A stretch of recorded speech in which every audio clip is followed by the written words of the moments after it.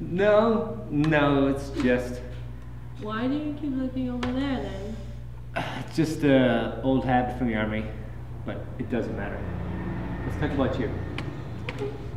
Put the spotlight on you. Sure. So you got married.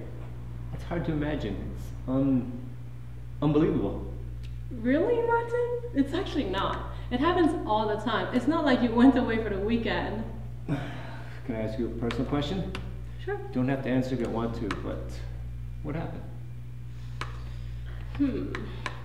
I think I just, married him to get away, and I didn't like where I ended up. Huh. What was he like? He's actually a really nice guy. Wait. Forget I asked. I don't want to know.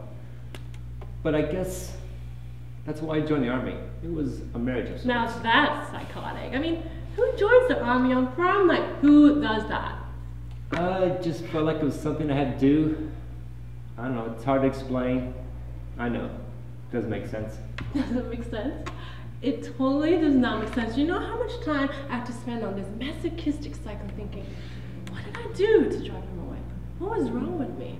Nothing. Absolutely now nothing. You told me a little late. I thought you were murdered or brainwashed, or at least that was what I was hoping that happened to you. Sorry to disappoint you. Come on, Phil. What have you been doing the past 10 years? Gotta got some worthwhile experiences to share with me. Bad experiences? Met someone?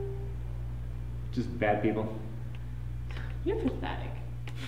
You know what you need? What? A sugar bee. What? What does that mean? That is a swift spiritual kick to your head that would alter your reality forever. Ooh, that sounds kind of good, I think. You're so silly. So I was thinking I could pick you up for the reunion about 7 o'clock. Wait, what? Let me get this straight again. You are asking me out on a date to the reunion? Yes. No, that is unbelievable. Well, what the hell? Why not? I wasn't even planning on going. Really?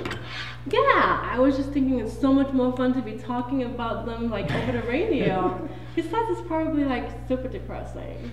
Well, if you do decide to go, I can't see any reason why we wouldn't go together. I can. Okay.